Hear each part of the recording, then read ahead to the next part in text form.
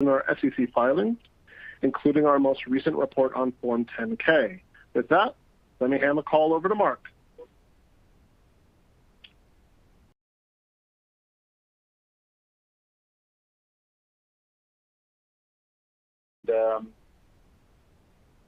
This has been such a challenging time. Our hearts have broken. We've heard so many stories of pain and distress across the world, and for us, this moment is actually quite humbling, quite bittersweet. It reminds us that at Salesforce, business is the greatest platform for change. That we're really here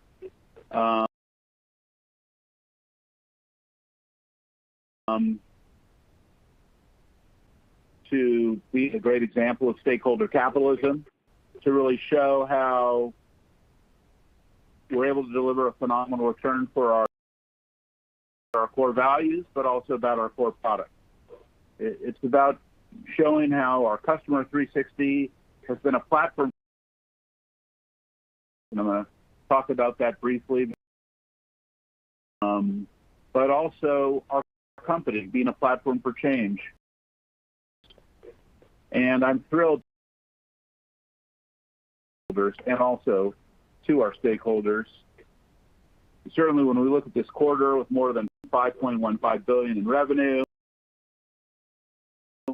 and our highest operating margin ever, or when we look at just simple aspects of our operational excellence, like some seven-figure deals from a year ago, indicates to us one thing, which is that values really bring value. It reminds me of a story that we really started last quarter. AT&T is an amazing company, a leader in the communications industry, and they have a tremendous visionary with Jeff McElfresh, who is and I'll tell you the thing that's interesting about AT&T is they have a huge vision, and that vision is that every single customer touch point, whether it's their stores, whether it's their e-commerce, their app, whether it's getting a metal customer touch point, they want to know you as a customer. They want to have a single source of truth. And that's a deal that we signed. And I was thrilled that this quarter, hundreds of stores in the first 35,000 users. So at this moment in time, there's never been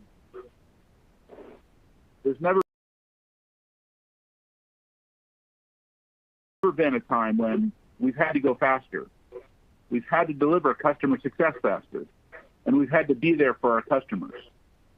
And I'm absolutely thrilled. I also look at in the quarter with PayPal. This is a tremendous organization that's really at the right time, at the right place.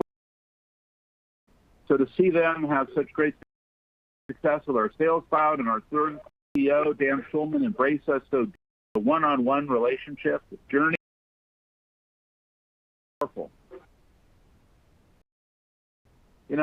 Another incredible victory in the quarter has really been Work.com. Here's a product that I don't think never been more successful, more rapid. Look at so many success stories. Public sector today, in the middle of this pandemic, everyone needs contact tracing. They need shift scheduling. Everybody needs a workforce command center, try to bring everyone back safely. Well,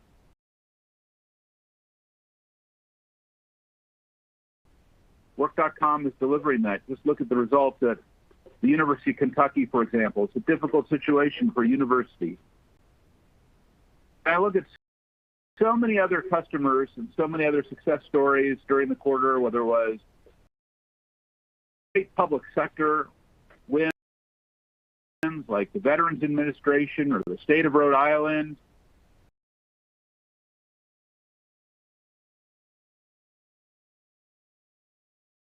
really tremendous victories like Banco Brandesco.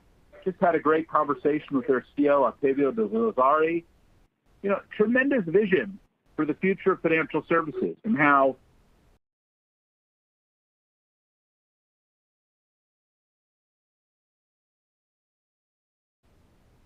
and ultimately, I guess the most proud I was during the entire quarter was when we delivered an additional $20 million to our San Francisco and Oakland public schools, bringing our total contributions to $118 million to our local public schools. But one thing that's so important right now is their need to be able to enter into distant learning. So it's that idea that we've been able to do well and do good at the same time, that this has really been a victory for stakeholder capitalism to show that we can build a great company, but we not only have great core values, but we have great core products.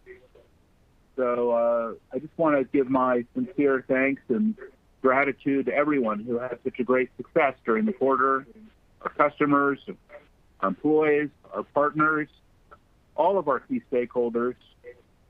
And with that, I'd like to turn it over to Mark. Well, great. Thanks, Mark. And I hope everyone continues to be safe and well during this historic and challenging time. As Mark described, this was an exceptional quarter for Salesforce. Both the company and our customers navigated the crisis better than our guidance assumed.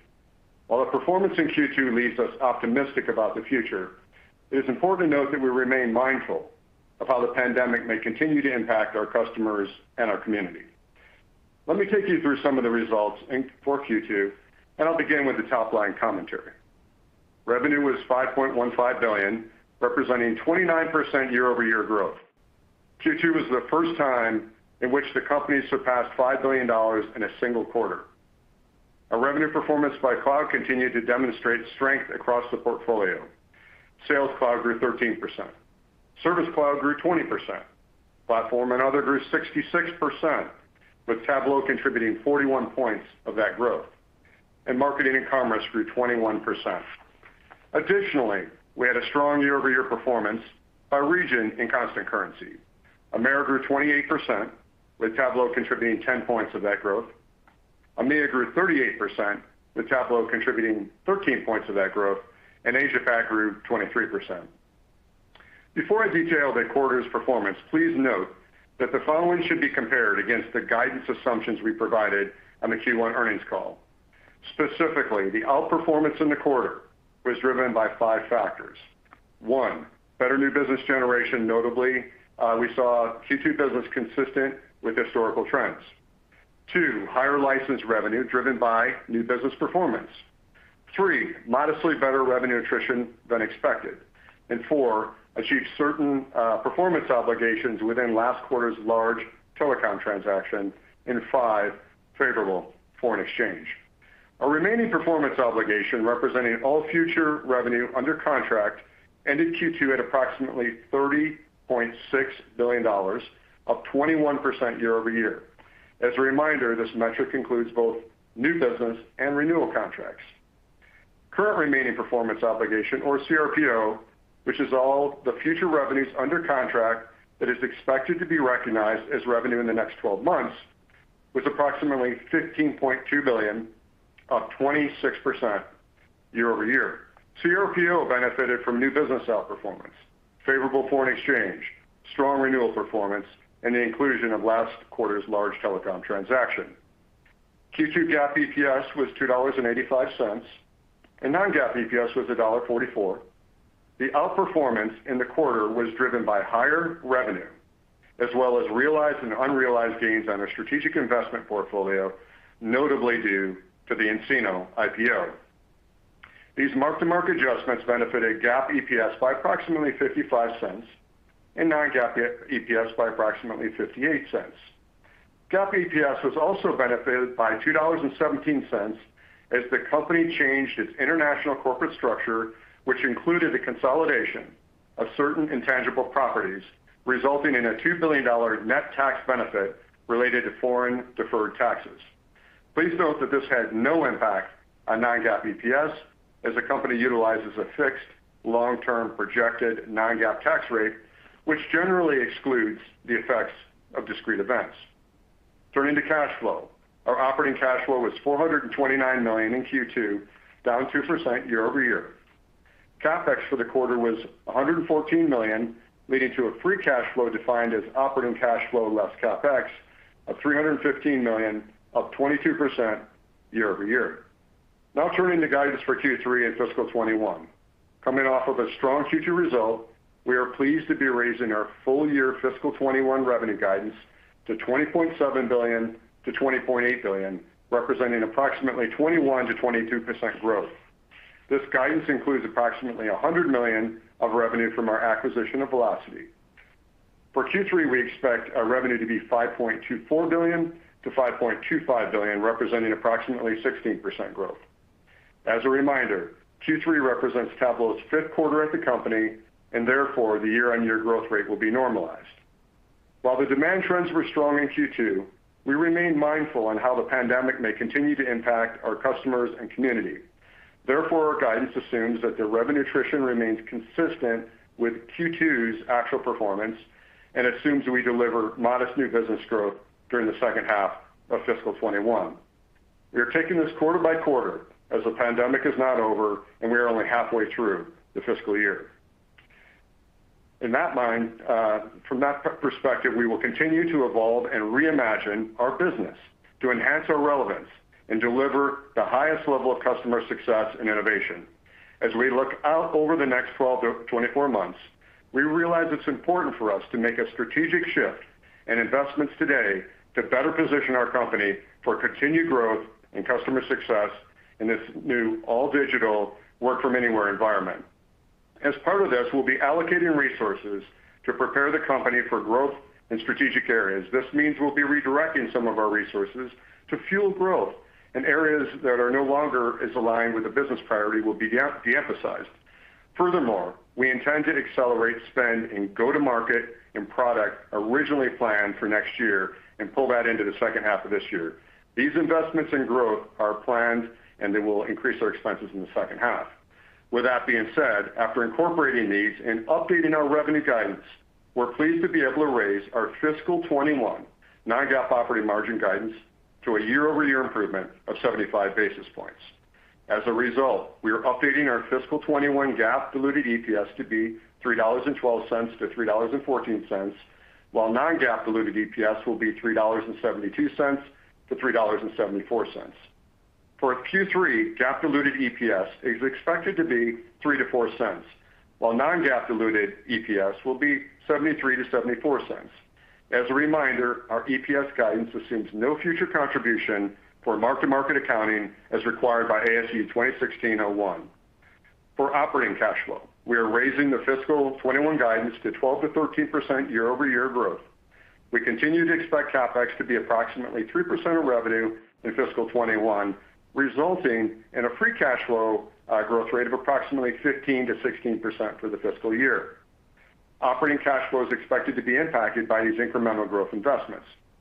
We expect CRPO to grow approximately 19% year over year in the third quarter.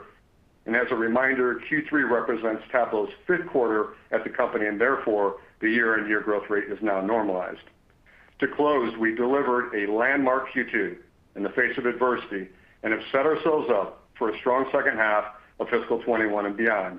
We are proud of our ability to successfully lead through change and, above all, to continue to serve our stakeholders around the world. I'd like to thank our employees, our customers, our partners, our community, and our shareholders for their continued support. I wish each of you, your families, and your firm safety and wellness. And with that, we'll open up the call for questions. At this time, I would like to remind everyone, in order to ask a question, please press star, then the number 1 on your telephone keypad. If you would like to withdraw your question, please press the pound key.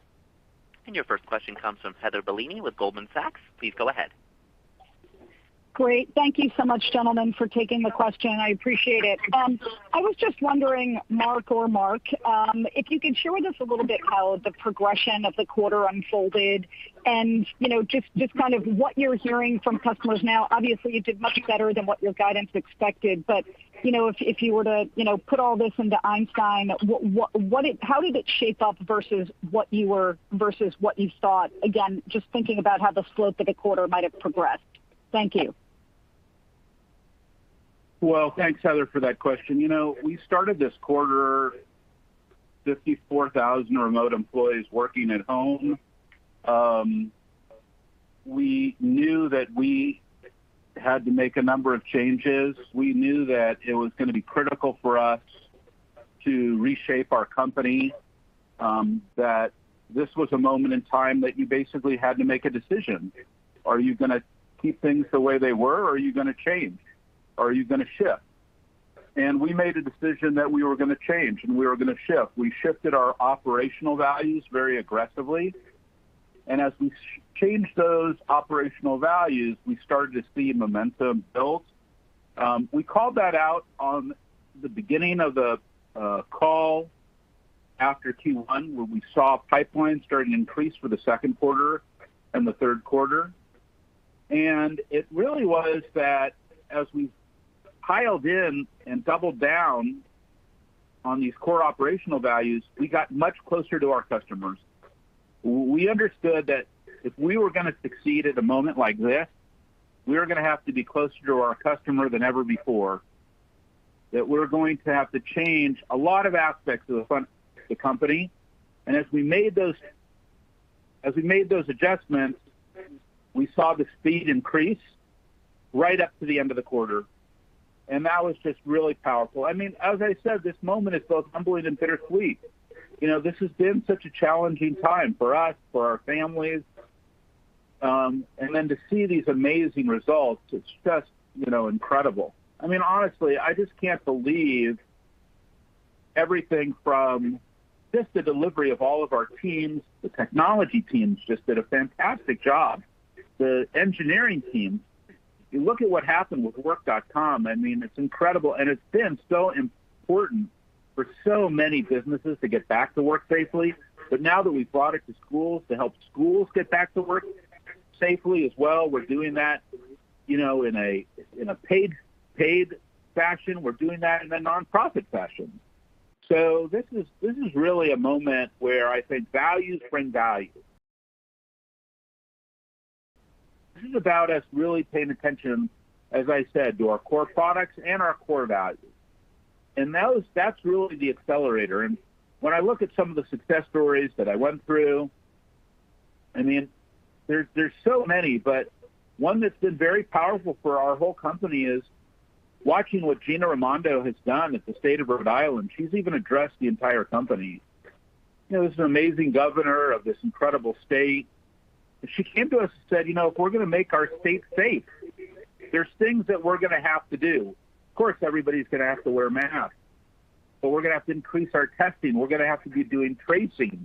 We're going to have to be moving to shift scheduling. I need a command center. I need to do all these things. And that our teams are able to deliver and help her and 35 other states and so many others. That's very, very powerful for us because we all want to get back to how things were, but the reality is that's never going to happen.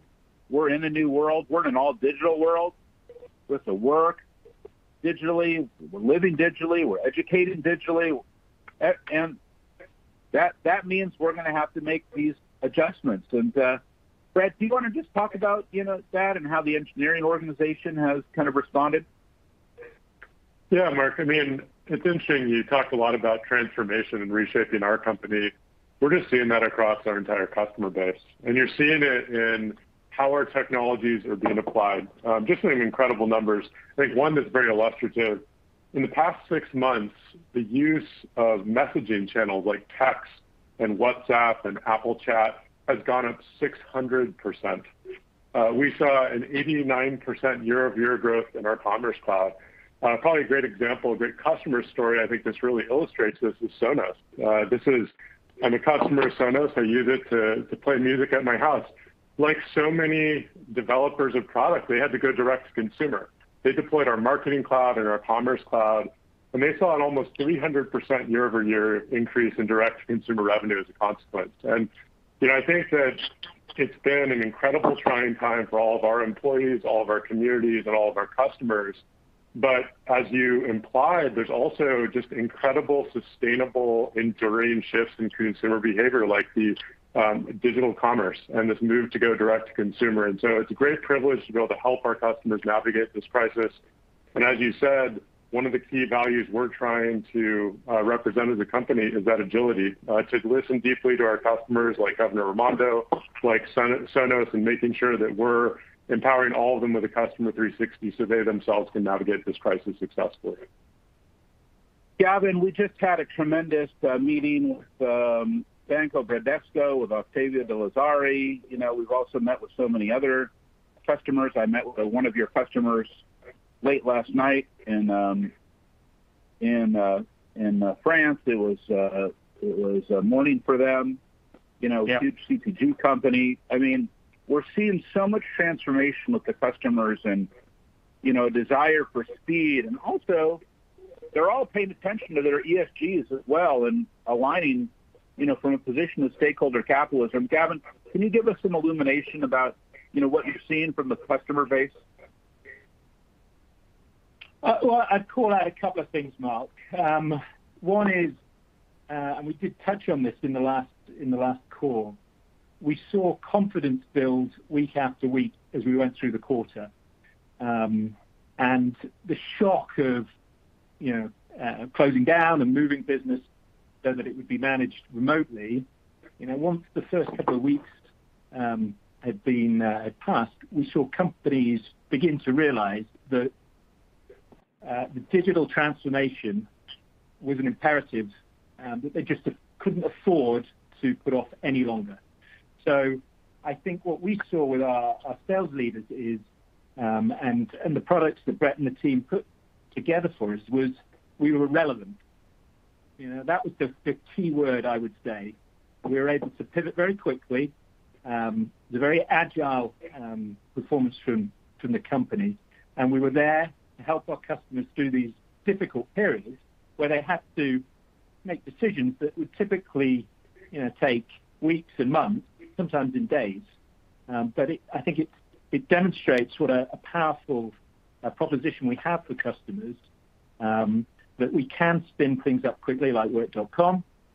We can deploy the core clouds very quickly, and they deliver quickly for customers.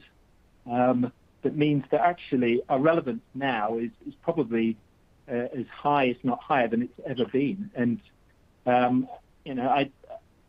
we had a great quarter. There's no question about that. I think it's tinged with a slight sense of the context in which it's been achieved in. But there's real confidence in the business. We're not getting carried away.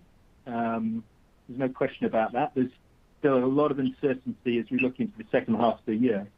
But undoubtedly, what we offer is something that increasingly our customers really want. Well, thank you, Gavin, and welcome, by the way, to the team officially. I know you've been with us now for about a year, but now you're officially in the role of running as our Chief Revenue Officer. We couldn't be more thrilled, and we're absolutely delighted to have you as part of the team. Amy, we also saw a lot of action in public sector. I mentioned a few of them, but there were so many more stories. Could you highlight a little bit about what we saw in public sector during the quarter? You're on mute, Amy. It would not be a call if I did not forget to take myself off mute at some point.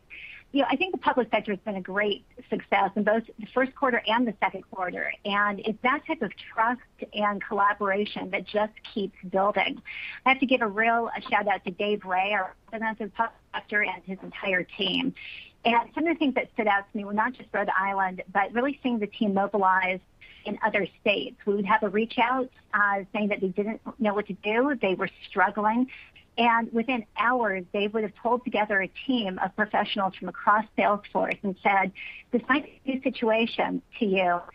This isn't new to us. We know how to do this. We know how to deploy a team quickly, and we can get in there and partner with you. And it was terrific to see. And I thought it really showed just the values of Salesforce and our focus on collaborating and partnering with governments around the world. Very good. All right. Thank you so much, Evan. Your next question comes from Alex Zukin with RBC. Please go ahead. Hey, guys. Thank you for taking my questions. Hope you're all safe and well, and congratulations on an absolutely stunning quarter. Mark, I guess when, a lot of questions we get these days around the improvements in kind of week by week that Gavin just referenced around the confidence and the relevance is what can you tell us about your pipeline and your confidence in converting that pipeline, particularly in selling in this new digital world, where with maybe a virtual Dreamforce or some, how do you think about that? And then how does that set the stage? If you think about the 2008 recession, you guys accelerated pretty meaningfully coming out of it. And based on that pipeline question, is there a scenario in 2021, given that increased relevance, is it possible to see a meaningful year of acceleration, or are we just still too far from the end of this crisis? Well, this is such a great question. I really appreciate it. I guess this is the third major crisis, or maybe fourth, that I've been through as the CEO of Salesforce. And, in each crisis, things are different. But one thing that isn't different is that each one has been an accelerator in the future, that each crisis tends to bring us to the future faster. And that appears to be what's happening here. Look, I'm speaking to you from my home. Each of my executives are in their home. I'm looking at a screen that looks like the Brady Bunch with little video images of all of them, Gavin in London and Amy, in San Francisco and so forth. And it's quite complicated, that we see these continual advancements and accelerations. But you have to, as a CEO, take a moment and ask yourself, how are you going to change? I kind of alluded to that. And I think that your question about Dreamforce is so important because, I can't tell you how many people I get on the phone with, well, when's Dreamforce? We're ready for Dreamforce. But there is no Dreamforce in 2020. We know that. We're not all heading to San Francisco next month. Metallica is not playing. We're not all going to be going in the keynote room. And, we're grieving that. There's a grief.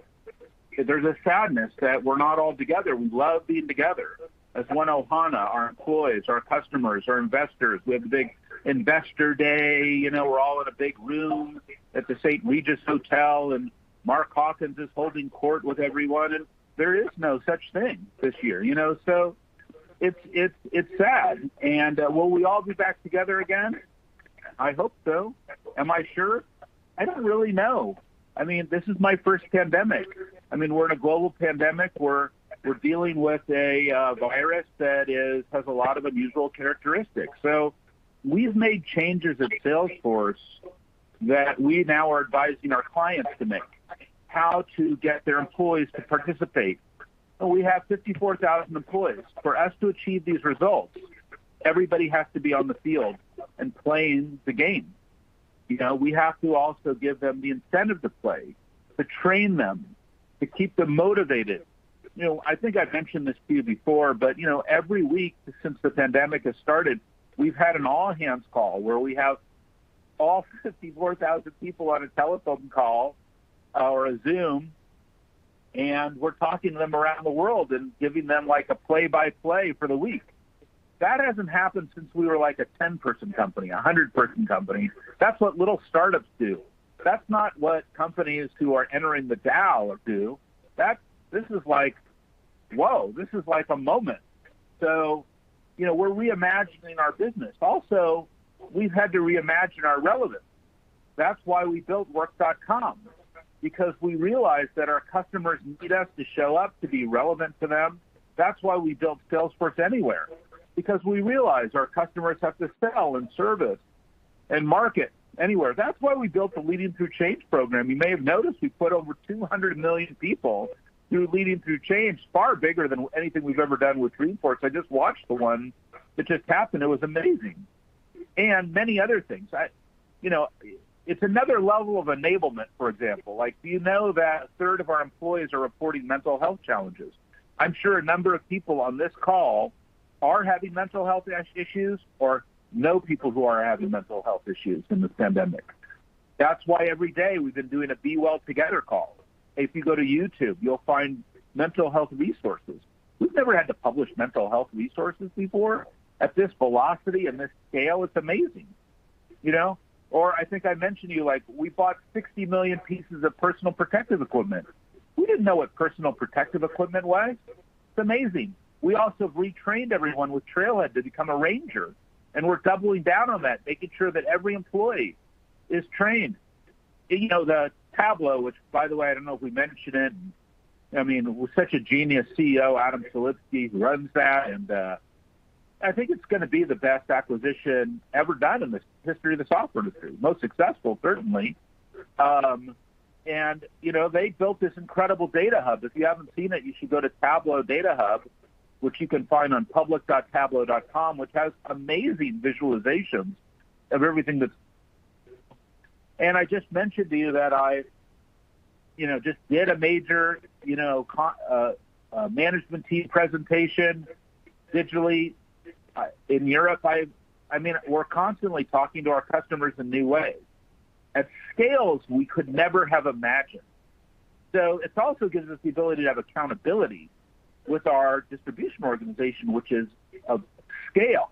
We're not a subscale organization. We are a scaled enterprise software company. We are able to compete effectively, as evidenced by these numbers, with any enterprise software company that's on the field today. And we're able to manage our distribution organization and go to market in ways that have a level of acuity that we did not have before. I mean, it's powerful. When you add it all up, participation and enablement and relevance and the tactical plays, and then the values that we apply, our core values, well, we're a different company. This has changed us. The pandemic has changed us. We're not the same that we were. These aren't even the same players on the call that were talking to you at the beginning of all of this. So that's really amazing. And I think that these results are evidence of that. And where we'll be a quarter from now or 2 quarters from now or a year from now or 2 years from now, we don't know, but our intention is the same, which is we're helping our customers to connect with their customers in new ways. We want to be the number one CRM. We're the number one in analytics. We're tightly focused. We're not all over the field like a lot of our competitors, by the way. A lot of our competitors are everywhere. They're in every market. Some of them are in enterprise and consumer. They're not just in CRM. They're in CRM. They're in ERP. They're in public cloud. I mean, we're not. We're singularly focused so that when we pick up a call, for example, like we mentioned, like from a Dan Schulman at PayPal, and he says, I need Sales Cloud. I need Service Cloud. I need to integrate everything together. We're going to do that for him. Or if we look at our success with CVS this quarter, we look at their leadership team is incredible, just amazing executives. And their how they've come together with Aetna, so powerful, but their return-ready product. And then the integration with Work.com, that's an imagination I have never had. And the vision of John Roberts and how he's been able to show how this pharmacy can actually be a key player in the pandemic. They're doing 100,000 tests a day. This is awesome, but they have to have each one of those tests is an on-ramp for customer success. So we have to be there with a vision on how to help that happen. And I guess another one that really is on my mind has been VF Corp. I mean, I love Vans. I wear the North Face almost every day, those jackets, fleeces, and cold where I am. And I'll tell you, I think it's our largest Commerce Cloud deal ever. Maybe not customer because, we tend to talk about deals and then we forget about how big these other customers are getting. But it's a great company and they're doing amazing things. I also was especially impressed with how, Under Armour flipped on our Commerce Cloud and flipped off the old technology this quarter. That was really powerful. I mean, we have to act with a level of speed and capability with our customers that we've never been called on before. So, look, it's continuing to unfold. We all know that. We're doing the best that we can. Our hearts are with those who are going through serious challenges. This is a moment that is very much humbling and bittersweet. And we just continue to focus on business is the greatest platform for change. Our products have to be that platform for change. Our values need to be the platform for change. We know what role we play in our industry. We know that we are a light, and that we have to continue to be that light, especially during these difficult times. Your next question comes from Taylor McGinnis with Deutsche Bank. Please go ahead. Hi, thanks for taking my question, and congrats on the awesome quarter. So the raise in the full year operating margin improvement guide of 75 basis points I thought was really solid, considering one, that you guys are pulling forward some expenses to fuel growth and guiding to revenue growth in the mid-teens in the back half. So curious if you're able to break down the components driving that guide, like how much is coming from T&E savings perhaps you saw in 2Q or expect to see further down the line, and wondering if you're able to quantify the pull forward of expenses. Yeah, thank you, Taylor, for the question. Appreciate that. We were very pleased to be making the raise of 75 basis points in the midst of everything, especially in the fact that we're further investing to really perpetuate this long-term success for our customer and serving all our stakeholders. So I think we're not prepared to quantify the specifics of that, but I think you've got it right. We're investing in growth areas. Think about product, think about go-to-market in particular. In terms of the further acceleration in the investment, I think is a good way to frame that. Of course, we're getting some T&E benefit as well, but again, our profit level is a choice. And that's the amazing thing about our business model. We're making a choice in terms of where we want to strategically invest. We've shown in Q2 how we can deliver, what we delivered, which was a record operating margin. But we're also trying to balance growth and profit over the long play. So that's our approach. I think you nailed it in terms of some of the things, and we're really pleased to be able to both raise and make the investments. I hope that helps, Taylor. Your next question comes from Phil Winslow with Wells Fargo. Please go ahead. Hey, thanks guys for taking my quarter, and congrats on really strong results. I really want to drill down into some of the specific clouds, specifically Service Cloud. That continues to deliver just really robust growth, and obviously last quarter became the biggest individual cloud, and that continues to stretch that gap. Can you talk about some of the dynamics that you see in there in Service Cloud, and how do you think about the sustainability of this on a go-forward basis? Well, sure. Let me just touch on some of that at a very high level, and then let me ask Brett to come in as well. But you're right. Service Cloud had a record Q2. It continues to grow at 20%. I don't know. The numbers are huge. The revenues are huge. The growth rate is huge. It's now larger than Sales Cloud. It continues to grow on all fronts, including, year-over-year revenue growth. You saw that. New innovations. The engineering team has done a fantastic job. The products are amazing. Velocity has added a lot to Service Cloud. They have built a lot on Service Cloud. It's another layer of value on Service Cloud. And in the last 6 months, the use of messaging channels on the platform grew more than 600%. I think that Brett really illuminated that in a powerful way.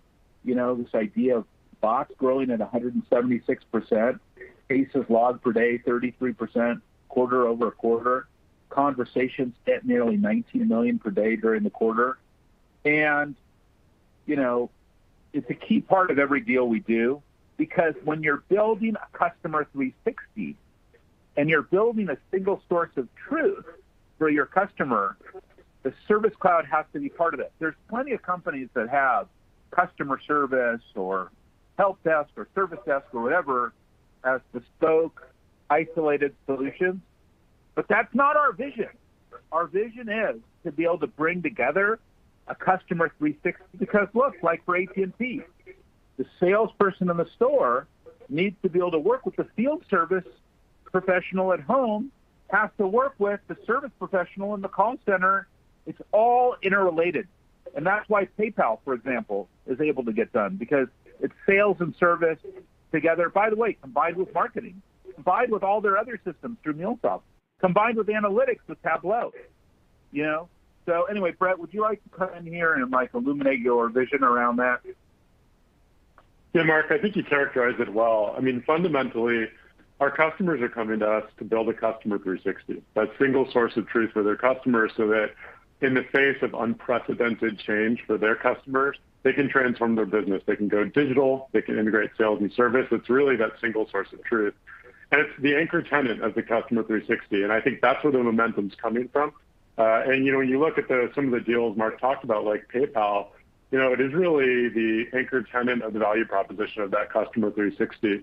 Another great example that Gavin mentioned in our last earnings call is Standard Bank. It's, again, a complete solution for the largest bank in Africa. And, one of the things that I think is really powerful about that story is probably one of the most impactful calls I've done with Gavin in this past quarter was we were talking to their executive team. And the executive team all the way down is actually becoming rangers on Trailhead. They're using the Service Cloud and the Customer 360 as an opportunity to not just transform their technology, but transform their culture to become customer-centric and really become a platform. They're rolling out Trailhead to all 50,000 employees with the goal of achieving 20,000 rangers.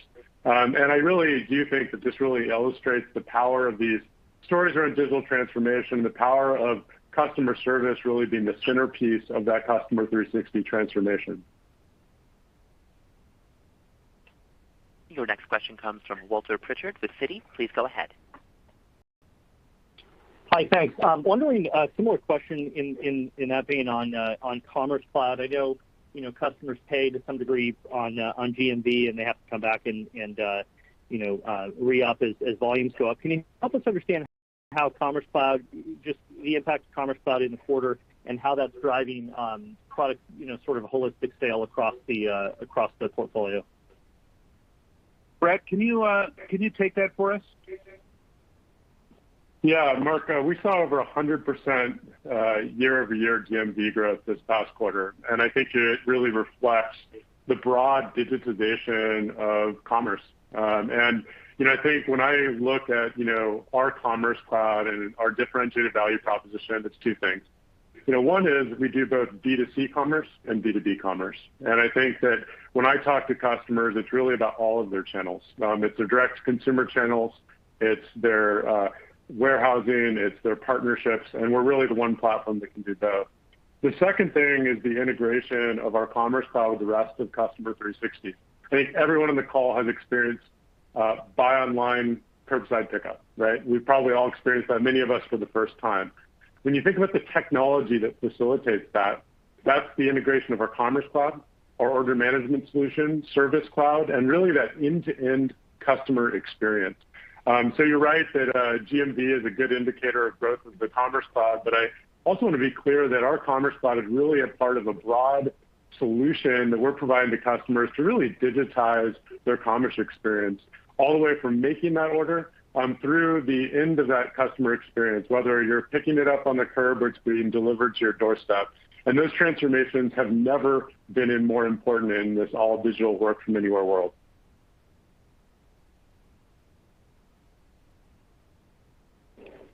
Your next question comes from Kash Rangan with Bank of America. Please go ahead.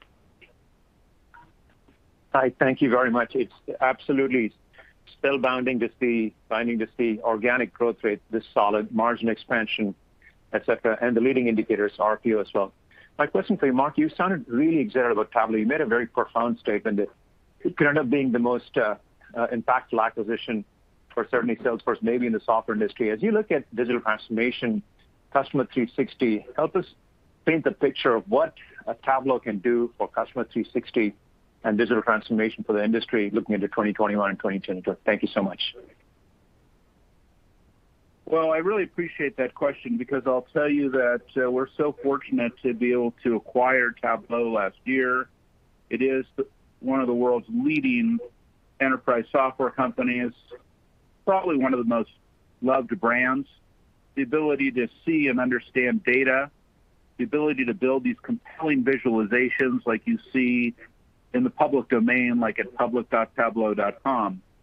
But I think the parts that you don't really know are that when we talk to so many companies, they've gone wall to wall with Tableau.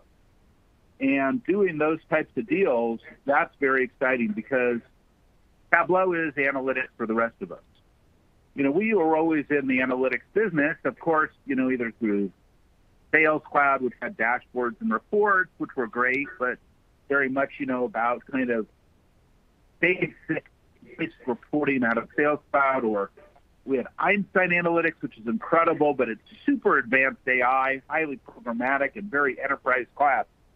This is a capability that means that every company can deploy analytics easily. It's a simple, easy to use, and easy to understand product. I'm sure a lot of you use it. Plus, you can build these amazing visualizations. Plus, it has this incredible culture, this brand, this community. They call themselves the Data Fam. It's awesome. And they are an incredible group. And they also delivered a great quarter, which impacts us. Mark can talk about how that impacts us. But let me tell you how it impacts me. It's when I talk to somebody like Bob Moritz, who's the CEO of PwC, which was one of our largest deals of the quarter, but it's also when PwC says that's going to be our new analytics platform.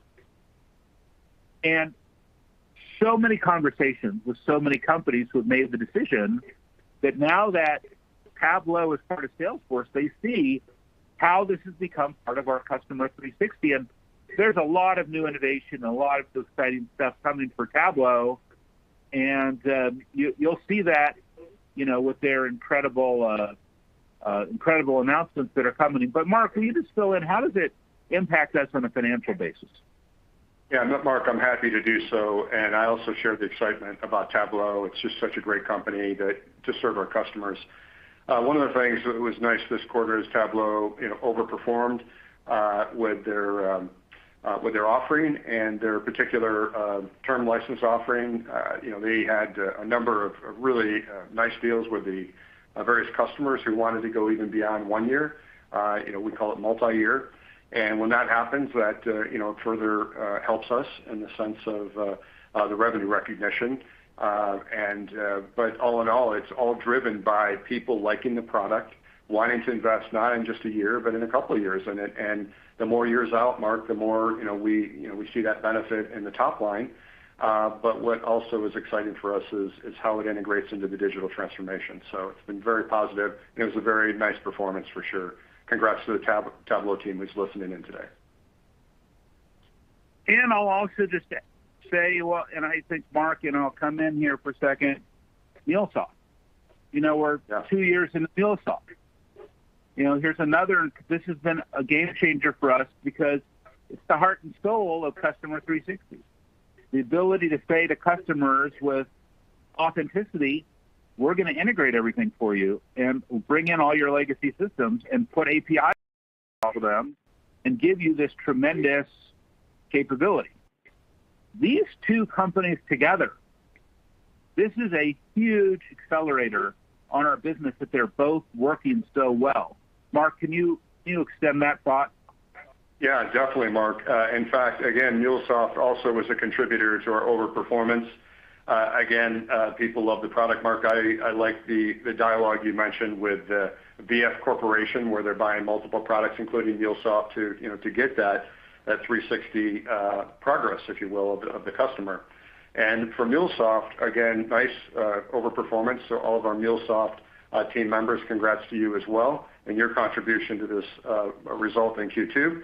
And when they're again selling, more term licenses, this again has a favorable effect on us, and most importantly, helps us solve problems that customers really need help with. And Mark, if I might just add, whether it's MuleSoft or Tableau or even our core products, one of the things that we certainly hear more and more is this whole notion. And Gavin talked about digital imperative. It is very clear that our products are becoming more and more mission critical. MuleSoft, Mark, is adding to that. MuleSoft is adding to that 360 solution, and we're becoming more mission critical. And one of the effects, Mark, that had in this quarter is our attrition rate was better than we had expected. And that's in part because we're becoming more mission critical with MuleSoft, with the integration of these 360 products, and just the sheer over performance of MuleSoft and Tableau contributing to our results. Your next question comes from Raimo Lenschow with Barclays. Please go ahead. Hey, thanks for squeezing me in, and congrats from me as well. Question for Mark and Gavin. In this new environment that we are living in, can you talk a little bit about what you're seeing in terms of customer engagement, in terms of deal size that you kind of maybe targeting, but then also, like we talked earlier about Dreamforce being kind of more online, like, Dreamforce always was a big event for lead generation, et cetera. Like, how are you shifting that? And, that maybe kind of bring in a little bit of the comments about the go-to-market investments. Thank you. Brett, would you like to take that? Yeah, sure. One thing that I think Mark talked a lot about is we're really focused on having a beginner's mind with our business. So as Mark mentioned, this is all of our first pandemic, and the way we're doing business is completely transformed. All of our sales engagements happen via Zoom rather than being in person. And when I talk to a lot of customers about their own digital transformation, I always try to guide them. Don't translate your analog behaviors into digital media. That's not a digital transformation. That's a digital translation. And when we think of things like Dreamforce, as Mark said, more than anyone else, I'm totally bummed out we're not going to be in San Francisco in October or November, because it's one of my favorite times of the year. But we really feel like we've demonstrated over this past quarter our ability to reimagine the way we engage with our customers in completely new ways. I think Parker made a comment in the last earnings call that stuck with me, where he said, on one hand, we're all staring at these screens and it feels so impersonal. On the other hand, I'm staring into all of my colleagues and customers' living rooms, and it's oddly more personal at the same time. So broadly, what I'd say is our ambitions to transform our customers with the success of our technologies, our customer success teams, our distribution teams, has not changed. And in fact, I think there's a broader imperative for digital transformation than there ever has been. The way we're going to engage with our customers has completely transformed. And I think as a company, we really think we developed over the past quarter that mindset of a constantly transforming and reshaping ourselves to be able to meet our customers where they need to be met. And I think we have the ability to continue executing on that with humility that predicting the future right now is really hard. We're in the midst of an unprecedented environment, but I think we've developed a lot of confidence internally at our ability to transform ourselves. Your next question comes from Sarah Hindley-Dowler with Macquarie. Please go ahead. Great. Thank you so much for taking the questions and squeezing me in. Mark, how do you feel about M&A today and all of this back and forth going on around TikTok? Do you think that M&A appetites are picking up, or just the IPO market? And then a more specific question on the quarter. Look, the resilience here is really impressive, but so is the margin delivery. And I understand the balance of growth and investment and the commentary made, but could these better margins be a bit of a new normal given work from home? And then just lastly, I wanted to say that it's really nice to see you be generous to your employees and still reward your other stakeholders, namely shareholders. Well, thanks. I mean, certainly we're seeing a very interesting environment in the markets, in M&A, and IPO. I think that for a company like Salesforce, we don't really see an M&A environment. These are not, we're not in a moment. I honestly feel like we're very lucky that we were able to pick up MuleSoft and Tableau when we did, because they were both public companies. Today, you can do the math. We would not have been able to buy them. There's no way, no how. It wouldn't have worked for us financially. So we're not in a good M&A environment. I just don't see it. Maybe things could change, of course. Things always are changing. But I think, this isn't part of our plan right now. We don't see that. We really see focusing on our business, focusing on these operational values, executing our business. Look, we always maintain a beginner's mind, you know that. But the reality is, right now, this is about our own execution. We've made these two major plays to extend and complement our customer 360, and that's what we're focused on. Let me take the second part of that question, Mark, on the growth and investment, and could the margins be the new normal? Thank you for the question.